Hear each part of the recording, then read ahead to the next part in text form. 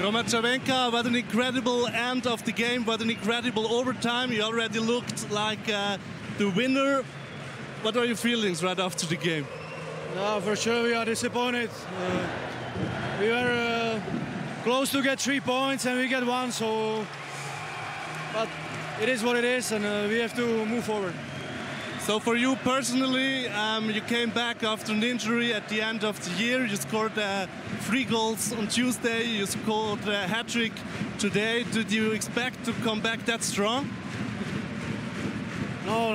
I didn't expect that, but I don't looking on myself. I'm looking for team success, and I try to help my team how it's possible, and so how I say, I'm disappointed we didn't get more points than 1 today.